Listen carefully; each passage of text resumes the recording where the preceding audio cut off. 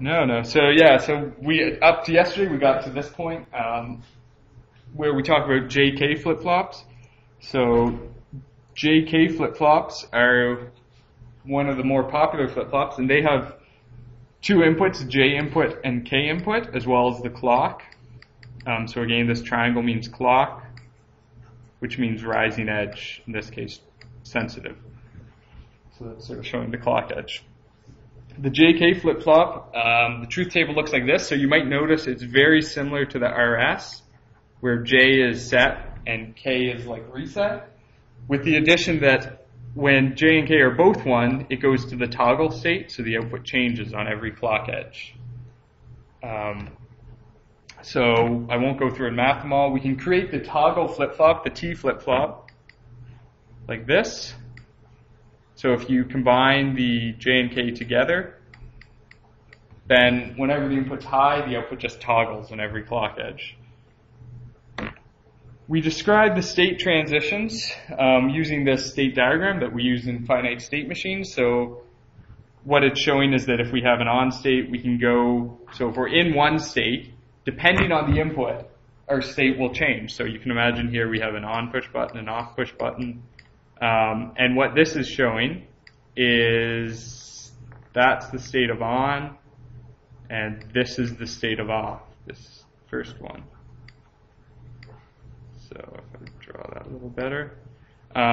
So you can see if we're in the on state and you hit the on button, nothing happens because we stay in the on state. If we're in the on state and you hit the off button, we move states. If we're in the off state, the off button, we stay in the off state. So what this is showing is that the new state depends not only on the input, but on the current state as well, because you can do different things depending on the current state. So we can do the same thing with the RS push button. If you're in this Q equals 0 state and you set S equal to 1 and R equal to 0, you'll go to the set state. If you're in the set state and both are equal to 0, you'll stay in that previous state. Oops, S is equal to 0. And then we can reset it with R equal to 1. And again, if we're in the 0 state and R and S are both equal to 0, we'll stay in this state. So the difference here is that for the 0, 0 input, your next state depends on the current state.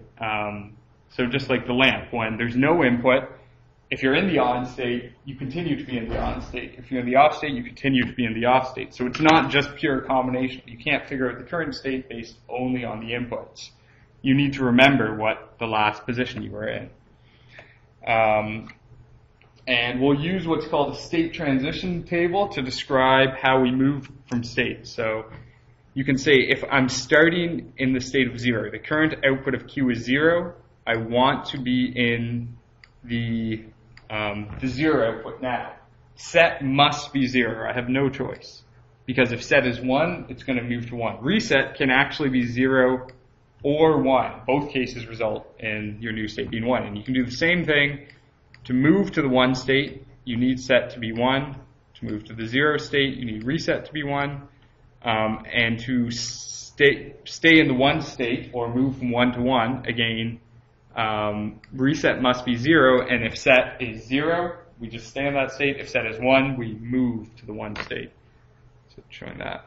And you can do the same thing for all of the flip-flops. So for the D flip-flop, the new input is just, the new state is just what is the D input, sorry. So JK, again, you can do that same sort of thing. The JK flip-flop, you notice what changes is these two. With the RS, these were forced to 0. With the JK, because if both inputs are 1, you'll toggle. This becomes a don't care, and this becomes a don't care. This will have effects later because if you use a JK flip-flop, when you do K-maps with JK, you get a whole lot of don't cares in your K-map, which means you can make really big groups, bigger groups. And you always want to make the biggest possible groups to get the simplest logic. Same thing for the T flip-flop. T, we just, if we want it to toggle, we set it high. And we can then have this master state transition table. So the master table is saying that to create any transition to go from 1 to 0, for each type of flip-flop. So for the RS, this is what the input needs to be. For the D, this is it. For the JK, a don't care and a 1. For a T, a 1. Where we'll use this table is to convert flip-flop types. So what do I do first? JK with D. So say I had a D flip-flop here. So the only input I have is D. And I want it to behave like J and K. So I want A and B in there to be JK. So to the user, if I'm currently in the 0 state and I put 1, 1 in, the user is then expecting this on the next clock pulse to become 1. So how we do this, and this is showing you again, this is what the user is expecting. If they want to move from the 0 state to the 1 state, they expect that they can have J input of 1 and it doesn't matter what the K input is. So we need some logic here to convert the given inputs to the required input. So the given is the user, the required is the flip-flop we have. So we have D, and we want to make it look like a JK. So we start with that state transition table, draw out what you have, so the state transitions and the 2 flip-flops, and change it around a bit. So now we have, we've written the current state, we've gotten rid of Q+. We can do that because each line is corresponding to the same Q+. So all the logic we write will be dependent on the current state of Q. That's what we know. We don't know what Q+ will be per se. And we also have the D required output as well as the J and K. So these are the inputs. So we've deleted the Q+. Next, we're going to rearrange this because these are the inputs. These are the inputs. Q is the current state, and J and K are the user inputs, so new inputs. D is what we're going to feed into our flip-flop. So again, remember what we're building here is that combinational logic here. So you're building this logic, and the output is D. The final output will be Q once you implement it, but this is what we're trying to create. So you can create a full-blown truth table if you want. So you can say for each possible input, again, we have some don't cares in the inputs here. So I'm going to enumerate those to give us this final truth table. This final truth table will move to a K-map now. So again, I've had that same truth table, JK with D. And I didn't actually write it in. So for example, if I have a 101, 110, 001, 10, I already put that one. 100 is also. So you can simplify it maybe like that and like that. So 2 groups of 2. Pretty straightforward. And you can draw the final version if you want. So you have the D flip-flop here, D input, clock input, J and K, and you can say I have Q complement, and I have D equals J and Q complement. Something like that. ORed with the other term becomes D. Oops.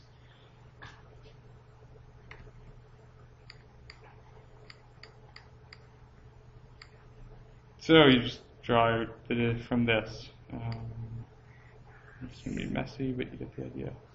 And then this is your final Q outputs and Q complement output. Yeah, and then we have the clock input. You always want to draw the clock input because that's what makes it a flip-flop. So you can see this is a JK flip-flop now. Second example, other way around, I have a JK flip-flop. I want to make a D flip-flop. When you do this, what you'll notice is you get these don't cares in the truth table. So again, you have to remember mapping with don't cares means we can simplify more possibly. You have 2 outputs here because there's two outputs the intermediate logic is generating. So there's going to be two K-max, one for each output. When you're doing these don't cares, one sort of, I find faster way to map don't cares, especially when we get into the finite state machines, you may have that you don't have every possibility written out here. You know, you have 3 input variables and you only have 4 entries, and everywhere else is a don't care. What you can do, for example, is I'll put all the zeros and ones and just leave don't cares blank. So 0, 0, 0, 1, 0 is 1. And for the second output, I have 0, 1 is 1, 1, 1 is 0. The blanks are don't care, so you map there, because these are, and then that's your logic. From there, you can obviously just create the, so we say K is equal to A naught, which is, what I've used here is A naught, which is D.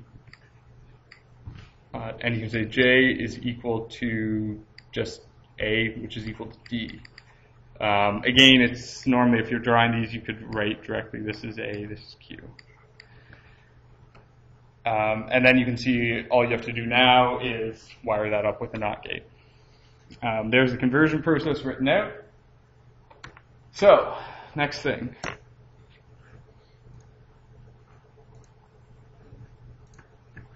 Serial. So most of this stuff, or all of this stuff, is fairly basic. The serial stuff, we had this idea of registers. Registers are basically just D flip-flops, and you can see I've connected all of the clocks together. So here I have a 4-bit register. So this is 4 bits. 1, 2, 3, 4. Every time the clock goes high, those 4 bits are going to be updated. Again, you can just drop down registers in the design software we have. 4 input bits, 1 clock. Shift registers are a version of this where we connect the inputs and outputs together like this in a serial fashion. So the shift register, you can see on every clock pulse what's going to happen is that, say initially we have 0 here, 0 here, 0 here, 0 here. And say this input's 1. When the clock goes high, so the clock's going to go high everywhere at the same time. And we can start with this furthest over D flip-flop. When this clock goes high, this 0 is going to be propagated through here. So this will become 0. So 0 goes there. In the same way, this 0 is going here, this 0 is going here, and this 1 is going here. So you have to remember that this all happens at the same time. This means the 1 isn't instantly propagated through the whole thing, because at the instant that this flip-flop here is reading the input, it's 0. So it's not the new state, which is 1. It's the old state, which is 0. Then on the next, assuming we stay to keep that at 1, we'll use purple. So, or say it goes to 0 now. Again, everything's going to propagate through. And again, you can draw either direction. So here I'm going to draw this way. 0 there, 1 there, 0 here, 0 here. So you see how we take the old state and update to form the new state. So at this point, the outputs will be 0, 1, 0, 0. And you can see this 1 will get shifted through. So we call it a shift register for that reason. Every clock, it's just moving 1 more. So you can imagine something like if we have a data input and a clock input like this, what you'll see is that here the data input at this edge is 1, 1, 1, 0, 1, 1, 1, 1. So again, it's just at the clock edges. At the first clock pulse, now assuming this was all 0, 0, 0, 0, what you would see is, I was checking ahead. So what you would see here is, let me just erase this all. At first it'll go, if it starts at 0, 0, 0, 0, the first clock it's going to go to 1, 0, 0, 0. The next clock, this 1 is going to move over here, and the new input will be this one, so that one.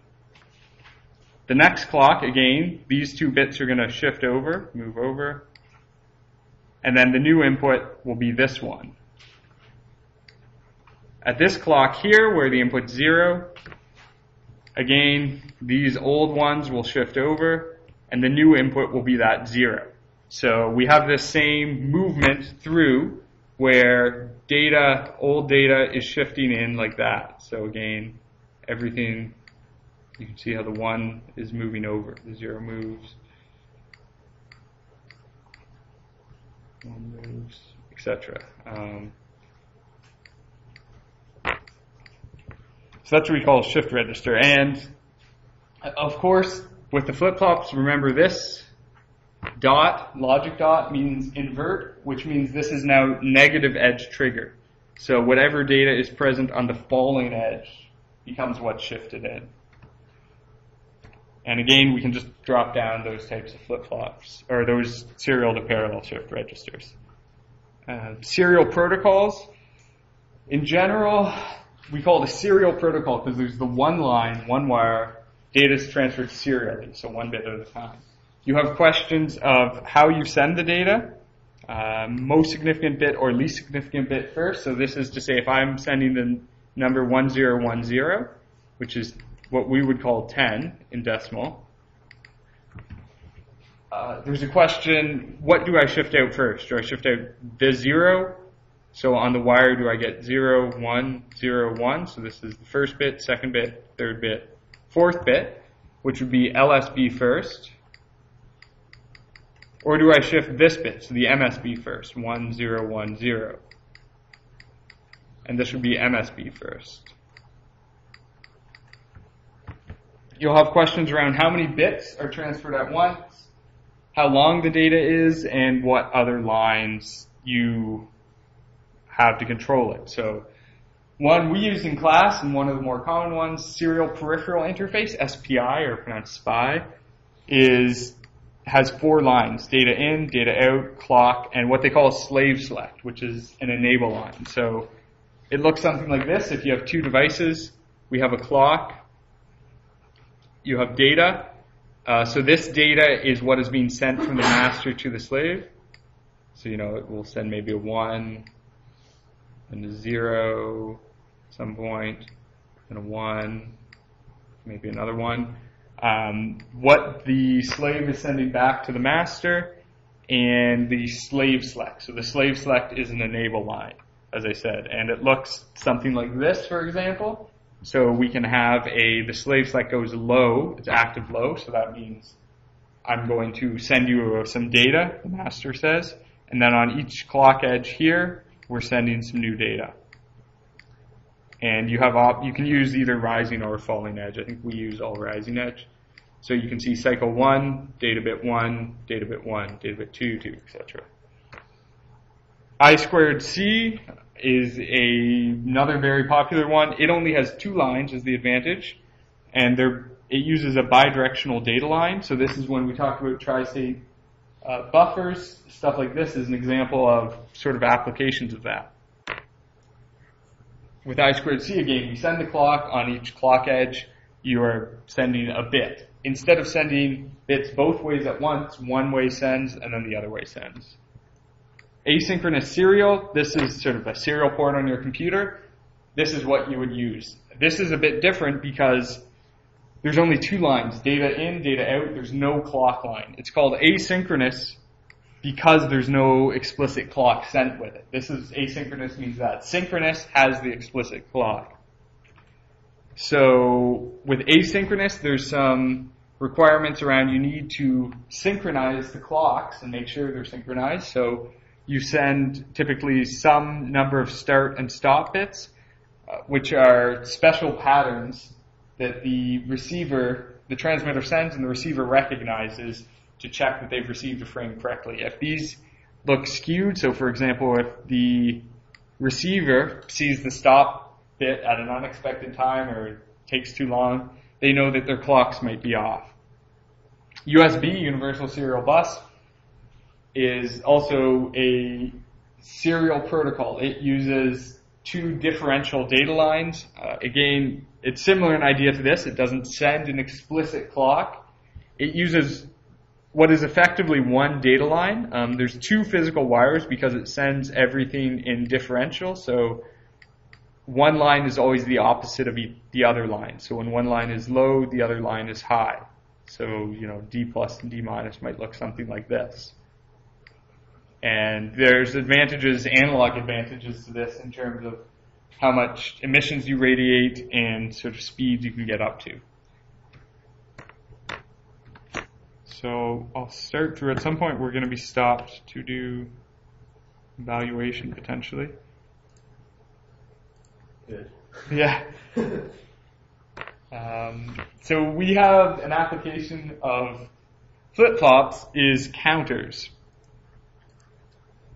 Let's see. So counters can be used to count, surprisingly. And there's a few different ways and uses for them. One of them is what we call this divide by n counter. We can build this with T or toggle flip-flops. And what you can see is I've tied the toggle input high to each of them.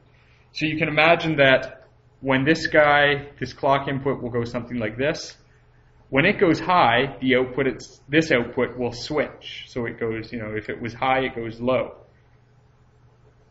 It doesn't switch again until the next rising edge. So what this is going to do is basically create this divide by two. So you can see here, for example, if I have this input clock, so this is clock in the figure, on this rising edge, the output toggles. It doesn't toggle again to the next rising edge, but each time it toggles, it's just going from high to low or low to high. So this has the effect of dividing the clock by two.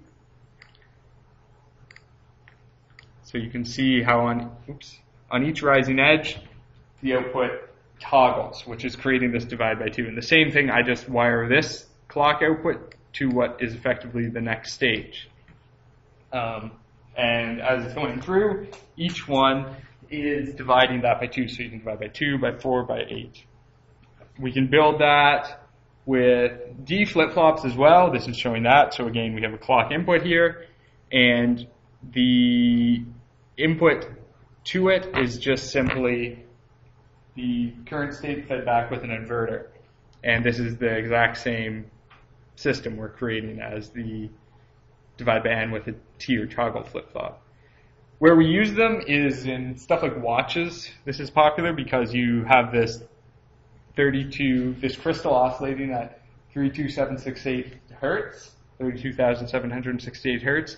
And if you divide that by 32,768, you get a 1 hertz clock. That is to say every second. So the second hand, you can use that to say when to move the second hand.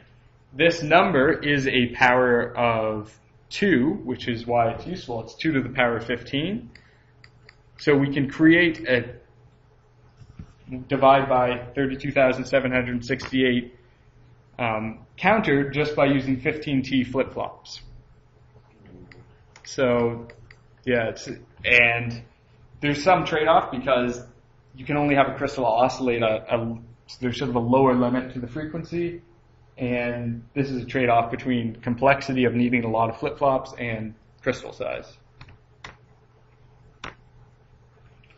So we can create a counter that counts in binary. That is, it goes 0, 1, 2, up to 15, and then repeats. We can do this with toggle. Here I'm showing it with JK. This is the same thing, remember. Toggle flip-flops tied together.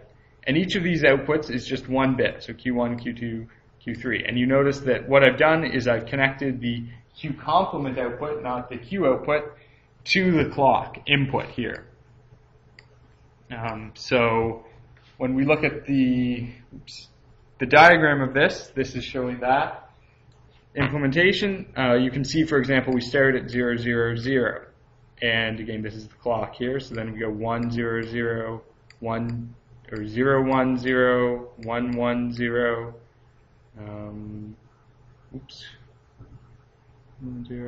0, 0, 1, so 4. So you can see that it's counting up as we expect it to be. And this is what we call a ripple counter. It's called a ripple counter because you notice there's one clock input here, and then the rest of these outputs are rippling through. It's connecting the outputs to the clock inputs. The disadvantage of this is that it actually takes time for this to ripple through. So this changes, and then this changes, and then this changes. So we have delay. If you have 15 or 16 of them together, what you're going to get is that ripple, even though it only takes maybe 4 nanoseconds for one of them, at the end of the chain, if you have 10, 40 nanoseconds. If you have 15, something more than that, 80, 60 nanoseconds to ripple through. So there's an upper limit to how fast you can run, and it slows down as you add more bits. So we have an update to that called the synchronous counter. And the synchronous counter, the idea is that they are all synchronized. They all have one clock input here. And on every rising edge, each flip-flop is doing something. For this to work, you can't just connect them together. It won't work like we had before. We need some additional logic. And that additional logic is that you sort of can notice when does, for example, this bit's always toggling. So you can guess that if I tie this high, that'll cause that bit to always toggle. When does this bit toggle? This bit toggles after the previous bit was high. So you can say, well, in this case, I can actually just connect that together. But when does this bit toggle? This bit toggles, so here it's going from 0 to 1, only when the previous 2 bits are 1. Here it goes to 0 when the previous 2 bits are 1. So you can start to create the logic, for example, for Q2 is just AND of these bits, because I want Q2 to toggle when Q0 and Q1 is high. In the same way, it'll be Q3 toggles when Q2, Q1, and Q0 are all high. So this is creating the 3-input AND gate, and you can just keep extending that. So this is a synchronous counter. It doesn't suffer from the same problem because each output is always updated 4 nanoseconds after this. Say it was 4 nanoseconds. I'm making that up, but if we had a clock here, so when that clock goes high, each update is always updated at the same time. It doesn't matter if you have 4 or if you have 400 bits. They all update at the same time. It's not the case with the ripple counter. So the synchronous counter gives you much higher clock speeds, especially as the number of bits increases. Some additional counter types. Ring counter, this one, you always have a 1, so you notice I've set up a reset to create this, and on every clock pulse, it just moves that 1 around. So something like this looks familiar probably now that we've done state machines to the 1 hot type encoding, because it's just moving around in a ring. There's always 1 bit. The design procedure for them, you start with a design spec, so you say I want it to count through this sequence. You create a state transition diagram, so you say, oh, it's going to count like this. You write the state transition table, which is just to say, in this case I go 1, 1, 0, from 1, 1, 0. Oops, is that? Oh, I went backwards in my example. Yeah, so again, the design procedure is very similar to with a finite state machine. Actually, maybe I'll skip this part and just go to the finite state machine because that might be more useful. Same thing, right? Okay, yeah, exactly. So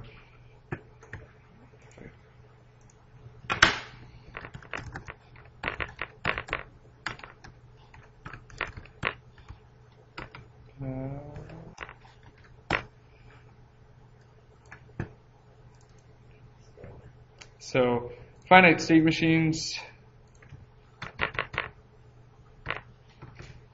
have a similar idea to the arbitrary counters in that you can use them to move between a number of states, and you can think of the states as being like a counting. So when we're doing this, there's some steps to it. The first one is always understanding the problem. You might not be given the problem in a defined way. So you might not be told explicitly, these are all the states you need. You may be, in which case understanding it's easier.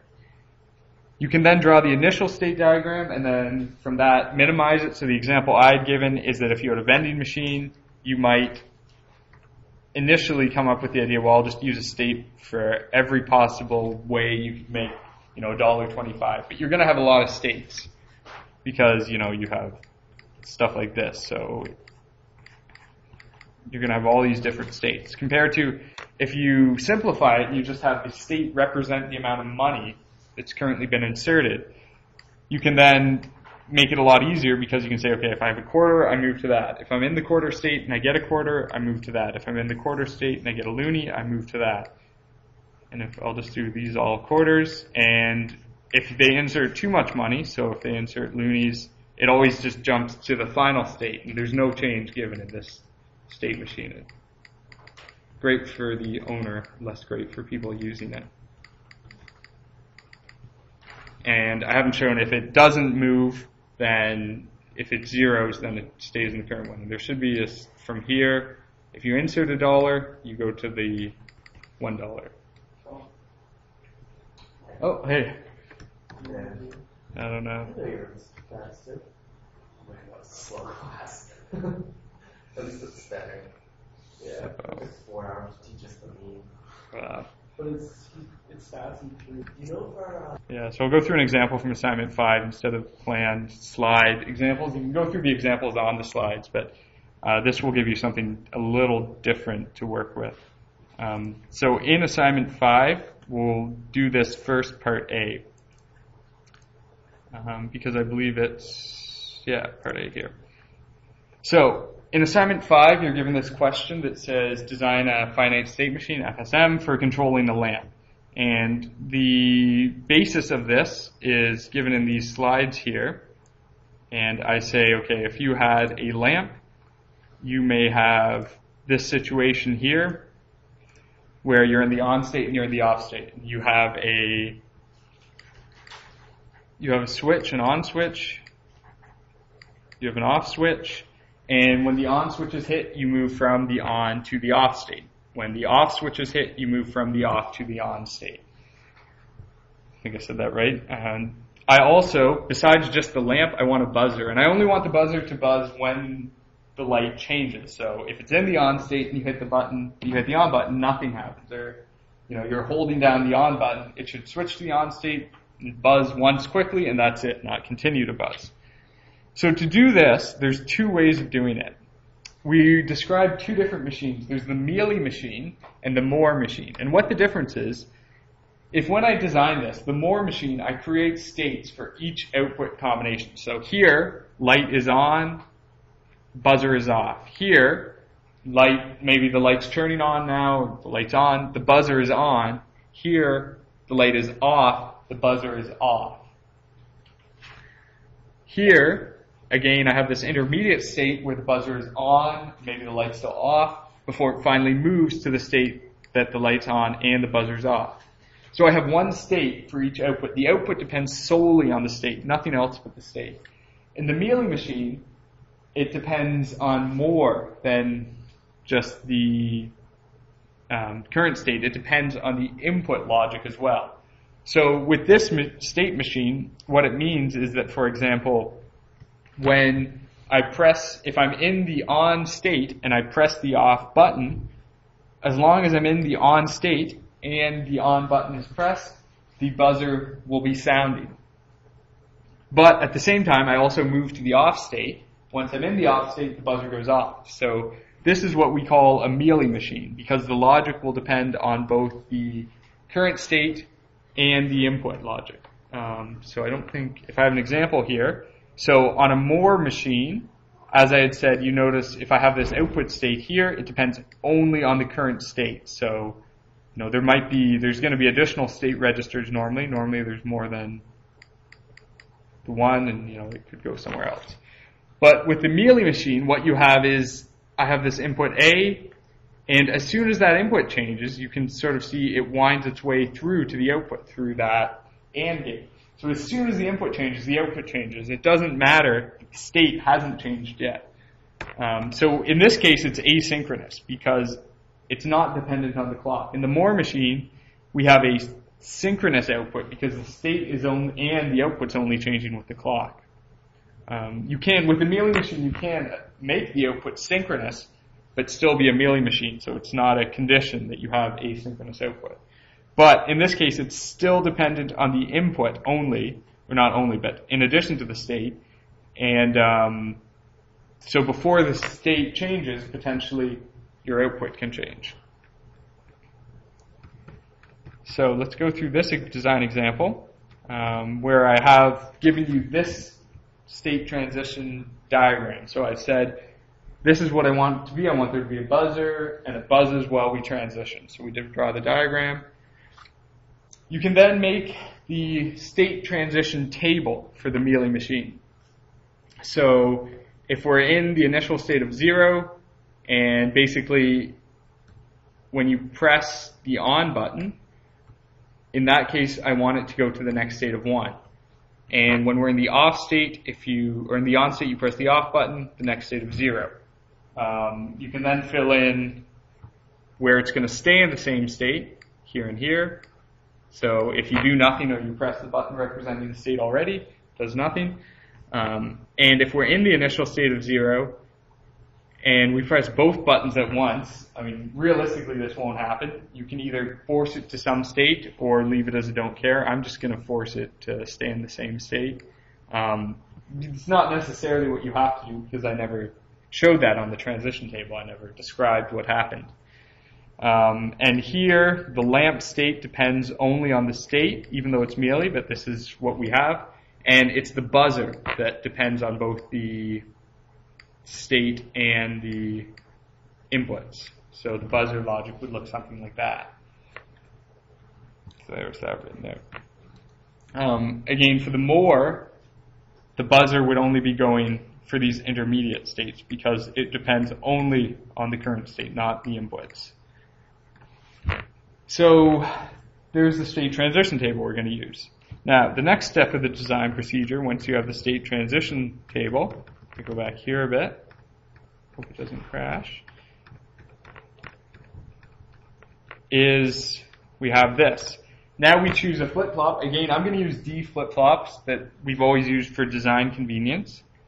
You can use others. I think you'll find, for example, JK typically requires more time in the design process, but is simpler logic.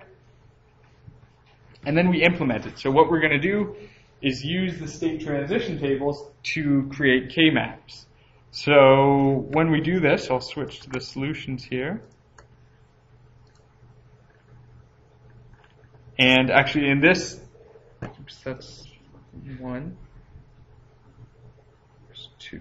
So 2A, we were given from the slides, we have this. So this is the state transition table that I gave you.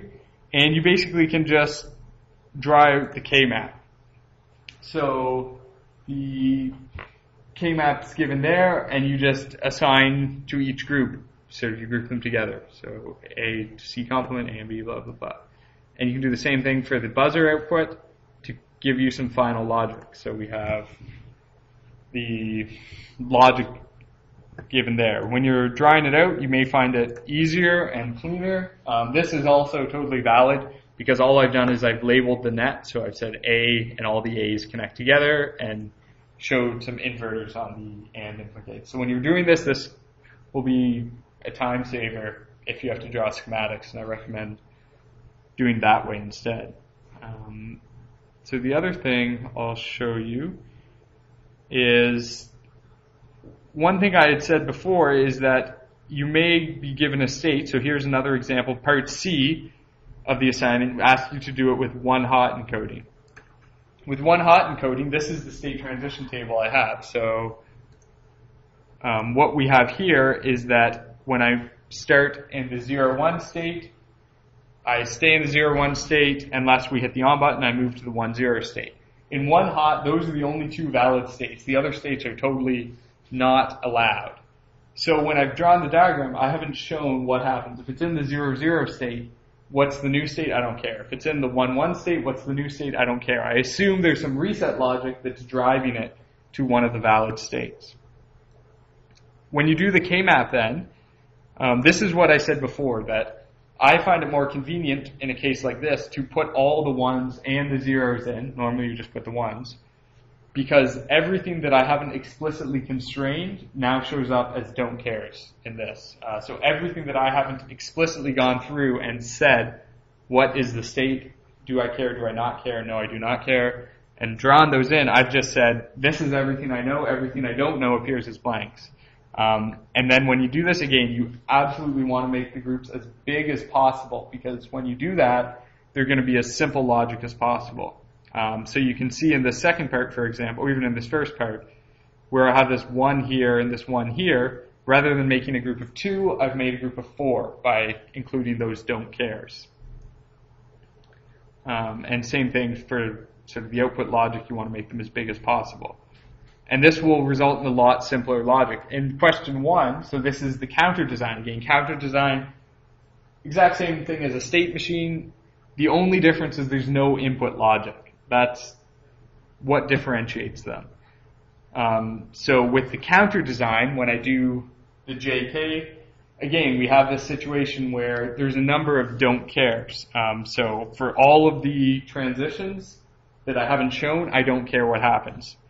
When you're doing this, what you might find a lot more convenient, especially for going through, is I've only put those conditions I care about because I explicitly know everything else is don't care. So now there's only the 4 entries in the table. I'm missing the other 8, obviously, or the other 4 to create 8 that I need for 3 input variables. But when I do the K-maps, again, I'm going to do the same thing. I'm going to put everything, 1s and 0s in the K-map, and the result is blanks are don't cares. Blanks can be made into 1s. So when you do this mapping, you want to make them as big as possible, even as in these examples where it's just the inputs of 1, because it's a whole solution of everything. So all of those become 1. So in that case, some of these, like the J and K, are just both driven to 1. So again, that's showing you there's a 1 here. I make a huge group as possible. And that's how we'd implement it. So it becomes very simple to implement. And again, for the counters, once you have the counters written out, you need to check if it's self-starting. To do that, I start with the ABC, and then I go back to the K-maps, and I put in what have I assigned to be 1. So here I've assigned those to be 1. Let's see if I can draw on this.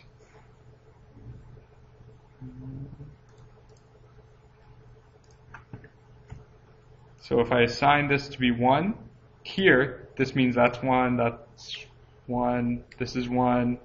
Oops. Again, all of these are now 1. So what I know is that, for example, if ABC is 0, 1, 1, ABC is 0, 1, 1, previously what JA was set to for 0, 1, 1, no, previously it was set to 1, is that right? Oh yeah, so sorry, 0, 1, 0, say, not 0, 1, 1. 0, 1, 0, it's a don't care because it's not even a valid state. Or for, say, 1, 0, 1, 1, 0, 1, it was previously a don't care. Now I've explicitly assigned it to 0 because it's not within that group. So you can see what the explicit assignments are.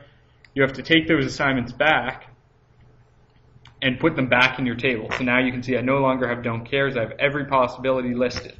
And what this means is that now I'm explicitly saying if I start in the 0, 0, 1 state, which was a don't care, JA is 0, KA is 0. Again, this is based on the K-maps I've created. And the new state of A will then be 0, because if it's 0, 0, it stays the same. And you can do the same thing going through each one. So for JB and KB, it's always toggling, so it becomes a 1. And for C, it's 1, 0 results in a 1 because it's going to set the output's already set. Once you do this, this is where we get the complete counter table. So you can see if I start in the 000 state, it's going around as expected. We have these additional don't care states. This is how you verify if it's self-starting. So for these states, what's happening is you can see, for example, it starts in the 110, which I didn't explicitly design to be anything at all. I just say if it starts in that state, it goes to this next state based on the logic I've made, and then it gets into the proper count sequence and starts going around. So it is self-starting. Again, if it's not self-starting, it's something like if these additional states here, so say 001 is an invalid state, so what I'm expecting to do is this. After you're done, you potentially could have something like this. And it's not self-starting because if it gets into those states, it just forever stays out of the proper count sequence. So,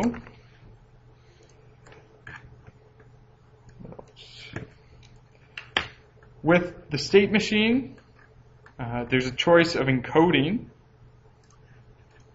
So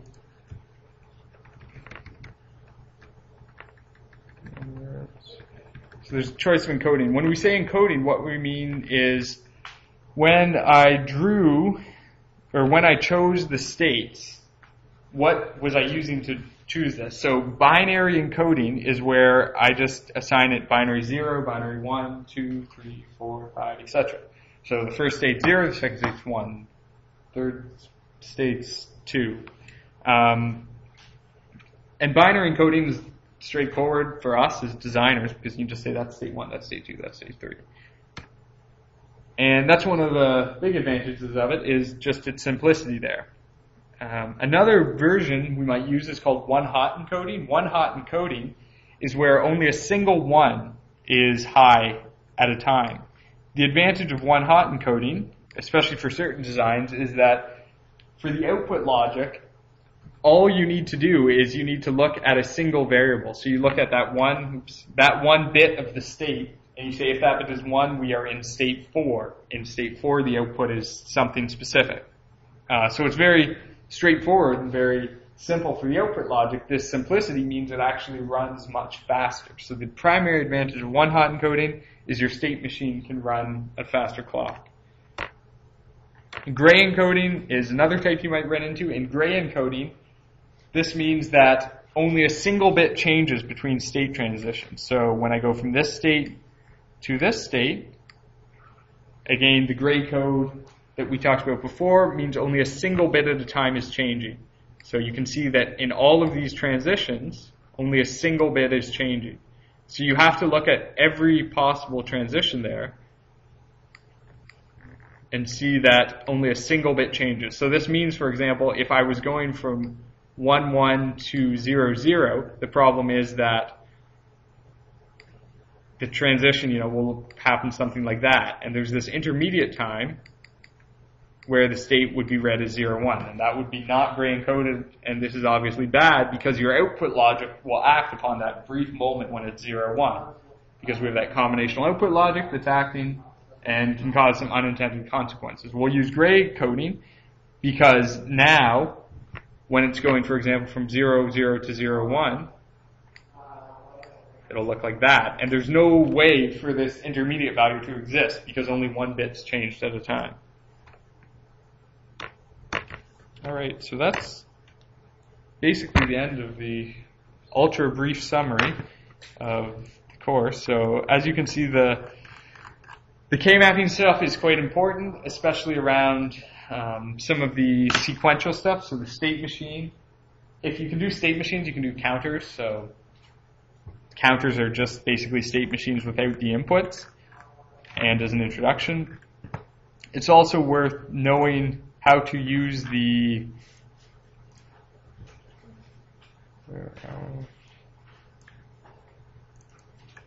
it's definitely worth knowing sort of how do we use the flip-flops and convert them to different types. So we have this state transition table, and you should have an idea sort of what it means in that the same transition is showed in different flip-flops. and then how we use that table to do some simple conversions. And again, the whole point of this is all we're saying is if we're given one type of flip-flop, what logic is needed to generate another type of flip-flop. Within flip-flops, that's sort of some of the main stuff. Is if you really understand that state transition table, you can basically understand flip-flops and how they work. And also within that is sort of knowledge of the fact of how these don't cares play into different flip-flop types and how, for example, with a JK, you use these don't cares because it simplifies the logic because there's lots of states that it doesn't matter what the input is when you design it. So any other specific questions? I mean, I think from the stuff today, that's what we've mostly covered is knowing the flip-flops and how you use the state transition table, what it means, and the finite state machines. Within those two things, sort of if you understand those, that encompasses a lot of all the other material and should give you a good